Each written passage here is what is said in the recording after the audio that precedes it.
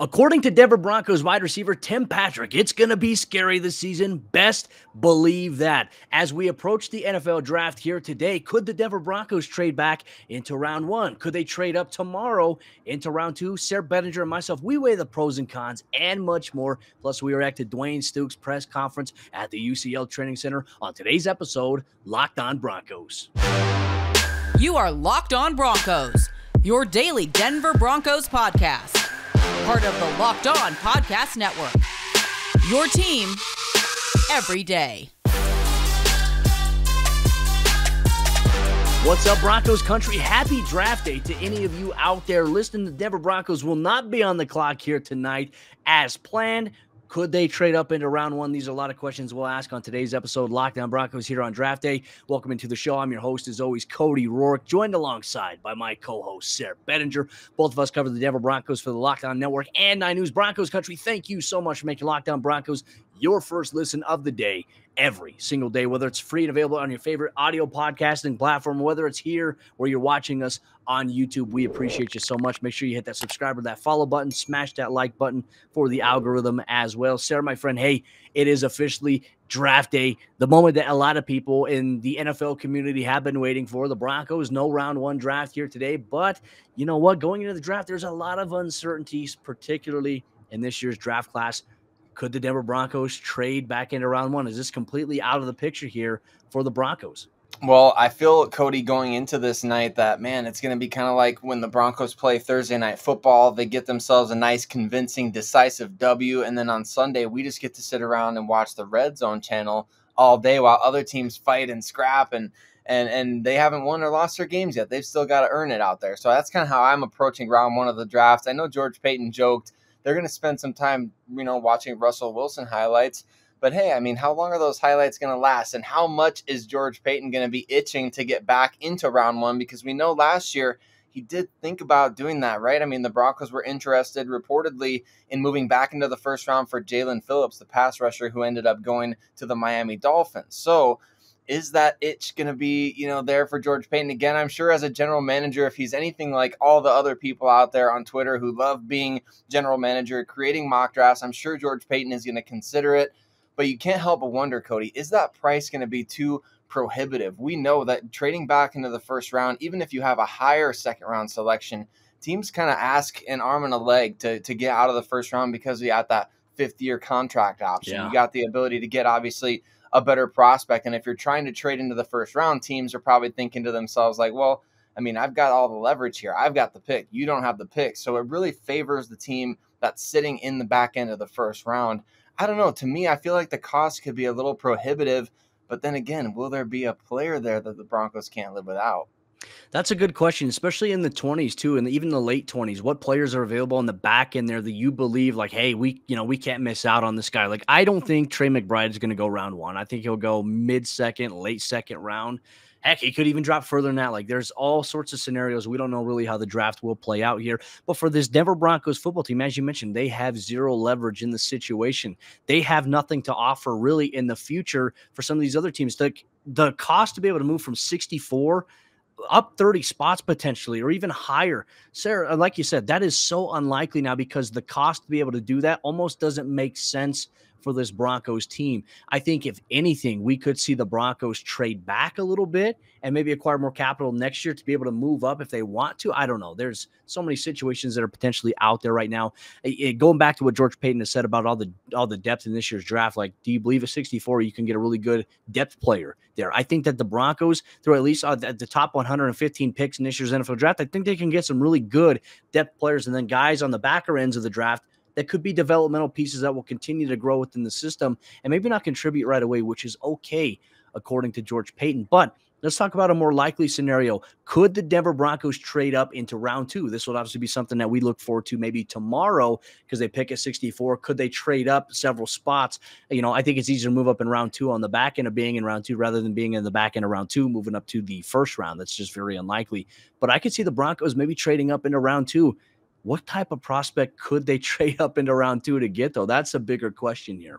It is the bigger question, because I think right now you look at the roster, and if you're trading up to get somebody right on day two of the draft, you're predicting that that player is going to be a starter for you within a year or two. Like you said, George Payton knows that these guys coming in, they don't have to contribute right away, but they do need to be able to contribute right away if the need arises. Just like we saw last year with all those rookies that came in, including Patrick Surtain, none of them were week one starters for the Denver Broncos, including the top pick of the draft. So these guys have to be able to contribute at some point. And I think there's more proof of concept here for the Broncos trading back. Like you said, Cody, if they are going to trade up, I would say it has to probably be for an offensive tackle or an edge guy, just because those are two premium positions, and you're not picking in the first round or the second round as of right now of the 2023 NFL draft, which means you're not going to get a premium prospect at either of those two positions for the next 2 years. So that's where you maybe consider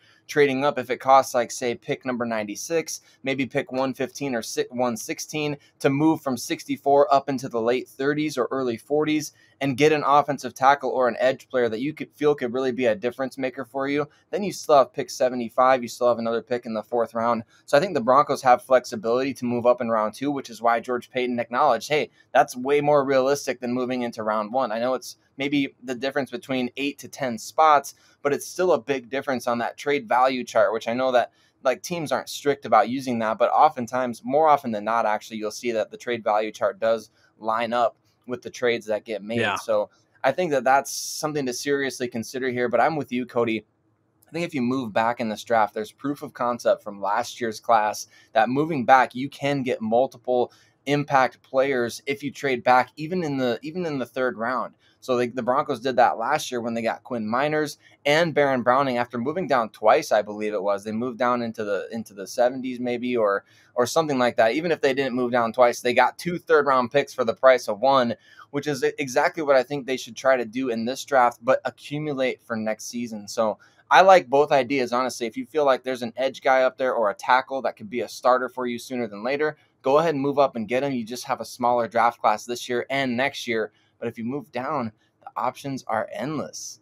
Well, it makes sense right now. The Broncos roster is officially at 69 players right now, and they have to fill out a 90-man roster between draft picks, undrafted rookie free agents, and bringing in maybe some other veteran guys that have been holding tryouts, which will obviously lead us to the Broncos making a signing on Wednesday for the Denver Broncos as they continue practice at the UCL Training Center. We got to hear a little bit from Tim Patrick and his experience going to work with Russell Wilson in California. What was that like, and how has that helped speed up the process here with the Denver Broncos? We get to that coming up here in just a moment. But before we do that, let me tell you about the sponsor of today's episode, Locked On Broncos. That's our good friends over there at Blue Nile. BlueNile.com has fine jewelry options for every mom. And shop high-quality classic diamond earrings, elegant tennis bracelets, and gemstone pendant necklaces today. And mark Mother's Day with something enduring with classic diamond stud earrings, elegant tennis bracelets, birthstone pendants, as I mentioned, and so much more when you go to BlueNile.com. And this Mother's Day, you can give your mom something that she'll treasure forever with fine jewelry from BlueNile.com. And Locked On Sports listeners get $50 off of $500.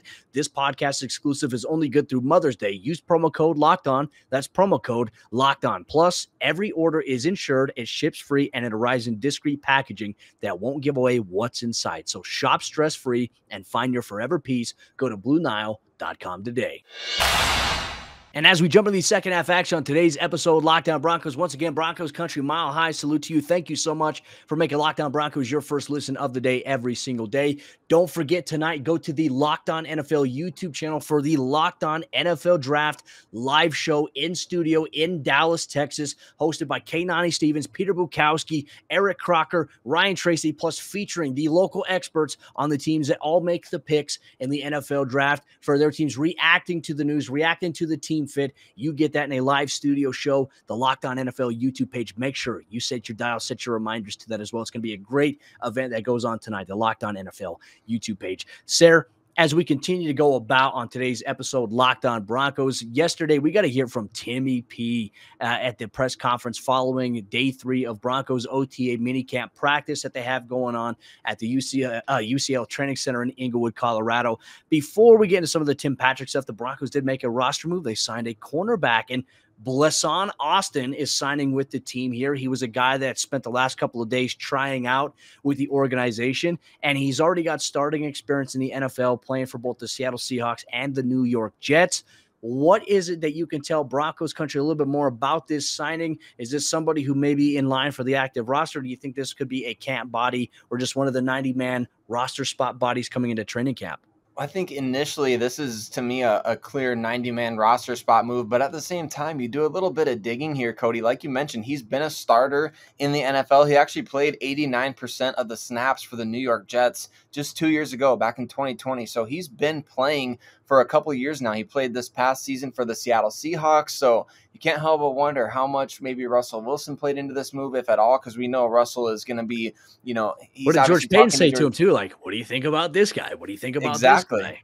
Okay, going up against him in practice, right? I mean, that's a factor in this. Absolutely, I think you got to factor those things in, and that's a cool thing about it. So I think with his starting experience, and he's only 25 years old as well. I'm looking at his page on Pro Football Reference, Cody. So I think that there's something to this. A 6th round pick in the 2019 NFL draft out of Rutgers, young guy, he's a young guy. So I like that. I like this kind of pickup. And I think with his experience, doesn't this kind of remind you a little bit maybe of the Nate Hairston pickup that the Broncos made, where it was kind of an unassuming move on the surface, but then Nate Hairston comes out and he actually does pretty well and ends up going out and getting a contract in this offseason with the Minnesota Vikings. So maybe a little Nate Hairston replacement. I know that seems kind of trivial, but as you're rounding out a roster and talking about guys that play different roles, I mean, this puts the Broncos, I would say, at least 5 deep on the cornerback depth chart.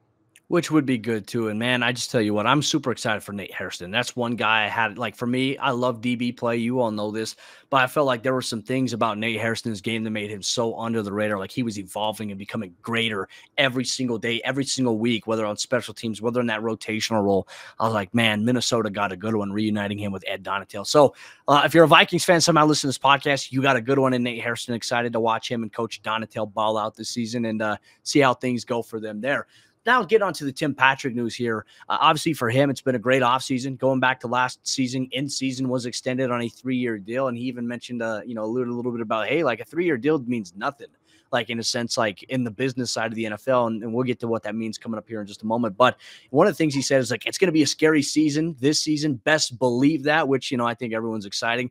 But it's all about, like, learning how Russell Wilson as a quarterback, like one thing we've seen from them going in the compound in San Diego, Tim Patrick, Cortland Sutton, Jerry Jeudy, KJ Hamler, Kendall Hinton, Albert Okwuegbunam, even Josh Johnson, like all these guys, Andrew Beck going there. They're learning how Russ conducts himself. They're learning how Russ operates in offense. And this is something that these Broncos players haven't had before, simply. Like, everything's been coach-oriented. Russell Wilson, like, they're going to build into what Coach Hackett wants to do, but Russell Wilson is operating this thing in a way that these guys have never experienced before in their careers. And I think that's really cool. I think that's really cool because Russell Wilson has a certain level of expectations that he's expecting big things out of these guys. And just like any great leader, he's not asking them to do something that he's not willing to do himself, right? I mean, we talked about the fact that Russ is, he's out there memorizing the playbook, obsessing over it is what somebody said. I can't remember if that was Coach or who. Yeah, it was Coach Hackett. Coach Hackett said that. So he's obsessing over the playbook. And I love Tim Patrick's approach too. I mean, he's definitely got that Rod Smith vibe. I don't know how many people really followed Rod Smith's career who are listening to this podcast, or if they've become Broncos fans since Russell Wilson got, traded to the team. But Rod Smith and Tim Patrick are very similar in a lot of ways. Just their attitude towards, you remember Rod Smith's quote about, he said, "You can't make the club if you're always in the tub," or things like that. I just get the same type of vibe from Tim Patrick. He's just a hardworking guy, and I love that he's talking about he wants to live up to those expectations. Like, they got a great jump start on everything out in California, out in San Diego, and he said it made a huge difference because there's a lot in the offense. I found this comment interesting. He said that the offense is kind of like combining 3 into 1. And he didn't really expound much on that. But what I took from that is that he's talking about the way that Russell Wilson communicates it versus the playbook versus things that, et cetera, different things like that. So, and it's cool that they're going to be going back. But, I love Tim Patrick's mentality, Cody. He is a true undrafted free agent mentality, always working, always scraping and clawing. And he had a cool quote, I think, about asking, when he was asked about, hey, do you have some security now with your new deal? Yeah, no, this is an interesting one too, and this is why I love Tim Patrick. He's never comfortable, which is good. I think like the moment you get too deep into your comfort zone in life, like not just as a football player, but in life, like you start to let certain things slip. And I think for Tim Patrick, he's got a really strong mentality to him. Our good friend Mario Vatenzi works on Tim Patrick all the time, and one of the things he says like, "Hey, Tim's a great dude. Like he is a guy that's always focused, always trying to get better, which is something that we love to see here." And for Tim, one thing he was asked, security with the 3-year contract extension, he said, didn't Von Miller get traded last year? Ain't no security in this league, which is spot on. It doesn't matter. Like in the way that some of these contracts are now formulated, you could have a 3-year deal, but essentially the team has an out after 2 years or even after 1 year if they really wanted to. That is very interesting. But, like for Tim Patrick, ever since coming into the NFL, Sayre, he's always had to prove himself. He's always had a chip on his shoulder. The Broncos did a really cool thing where they're reading some scouting reports that were said about them, about these players when they were coming up out of the NFL draft process. And they said something about Tim Patrick not being reliable with the catch. And he's like, okay, 2020 didn't have a single drop. Like, this is where Timmy P has evolved, and he's just continued to work really hard. And he's got that chip on his shoulder. I personally, Sayre, I love it. I think Timmy P's a beast, and I think that in this offense, things can expand. Like, he's been the best receiver in the last 2 years for Denver. I mean, he's had 12 total touchdowns in 2 seasons. He's been so reliable. I think Tim Patrick is the ultimate version of being QB proof. It doesn't matter who your quarterback is, whether he's great or he's not great. Tim Patrick, he's going to produce. And I think that he bodes really well in the system here with Russell Wilson and with Nathaniel Hackett. But Sayre, I think the things that Broncos country want to know about too, like special teams has to be better here in 2022. New special teams coordinator Dwayne Stukes had a lot to say, and he kind of imprinted his model, his blueprint, and his vision for special teams as a straight shooter. What does that mean? And who did he pinpoint exactly by name as people to keep an eye on? We get to that coming up here in just a moment. But before we do that, let me tell you about the sponsor of today's episode. Show it's our good friends over there, betonline.net. And betonline.net is your #1 source for all your betting stats and sports information. And you can find all the latest sports developments, league reviews, and news, including this year's basketball playoffs and the start of the Major League Baseball season. BetOnline is your continued source for all your sports wagering information from live betting to playoffs, esports, and more. So head to the website today or use your mobile device to learn more about the trends and the action at betonline.net. BetOnline, where the game starts.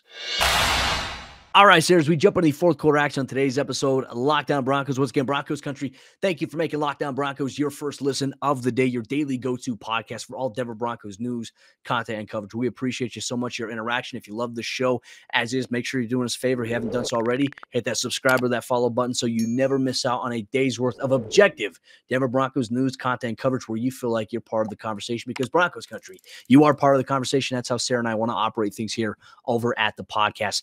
Sayre, let's get to special teams here. New special teams coordinator Dwayne Stukes coming in a no-nonsense kind of mentality here. And for special teams, one thing we saw with Tom McMahon last season, very analytical, right? But also very open about throwing out praise to all these players. Unfortunately, the unit really did kind of stink it up for the team last season.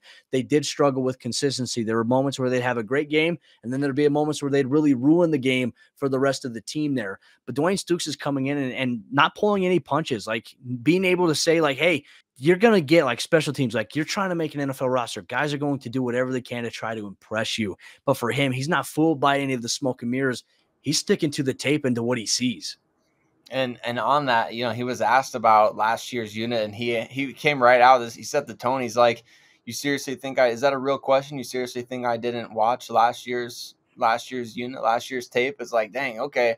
I mean, you better bring the legit questions when you're talking to this guy. And I think there were some good questions brought to him, Cody, but he gave off such an interesting vibe. No nonsense, tough to impress, which leads me to believe that when he does call out guys by name, it's going to be super meaningful. And I think it's very meaningful, the 2 names that he specifically mentioned. He specifically singled out 2 core special teams players on this roster right now, and one of them might be really shocking to a lot of fans. Obviously, one, Tyree Cleveland. I mean, back in the 2020 NFL draft, when the Broncos picked him, he was kind of known at Florida for his special teams ability.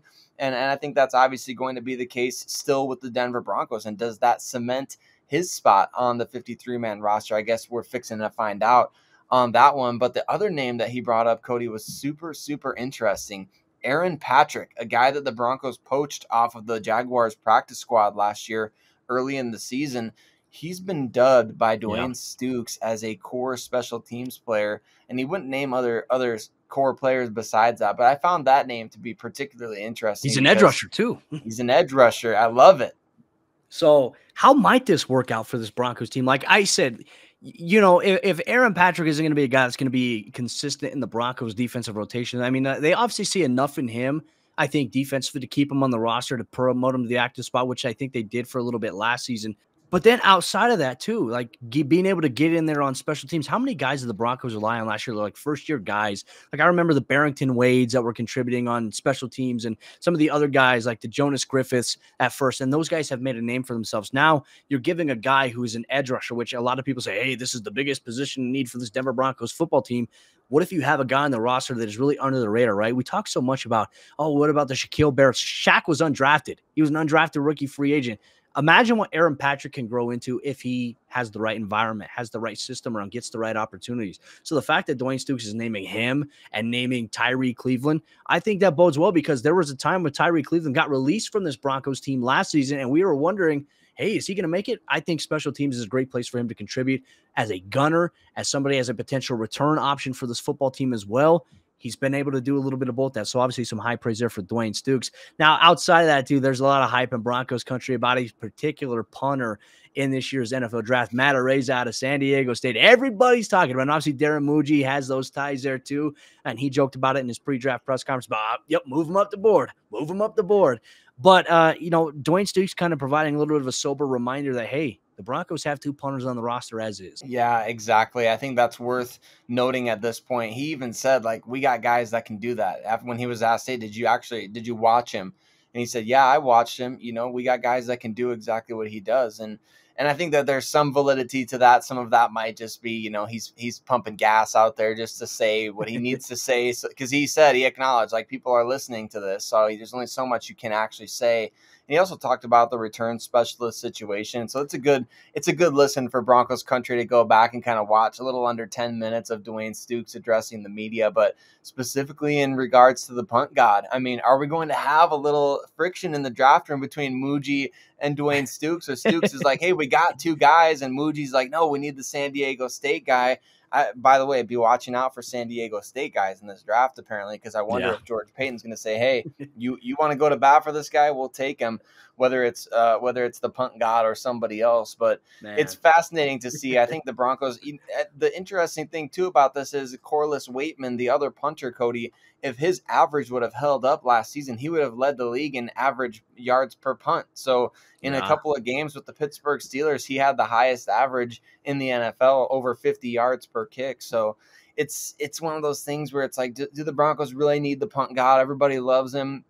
The fact that he runs like a 4, 5, 6, 40-yard dash is kind of insane. So somebody's going to get the punt god, and somebody's going to be very happy about it. I don't know if it'll be the Broncos, but just imagine him at altitude in the Mile High. That would be fun to watch. Yeah, I'm excited to see how it all plays out for special teams, and obviously for Coach Stukes in his first season with the Denver Broncos as their special teams coordinator. Broncos country, what'd you think of today's episode? Lockdown Broncos, the NFL draft this night. Do you see the Broncos maybe trying to make a play to move back into round 1, even though it seems very unlikely? What do you think they're going to do? Are they going to stay put at 64 tomorrow?